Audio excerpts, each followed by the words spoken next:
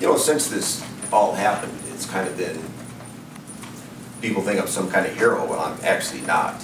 I just, you know, did what I thought was best in the time that I was given. I don't know, I just, I've been getting these emails saying that, you know, it's not my position to judge anybody. And I want to make it quite clear that I didn't judge him. You know, I know God is the only judge we have. I've just set the appointment up. So I don't feel bad for what I did, you know. I feel bad for maybe the families, his family or something.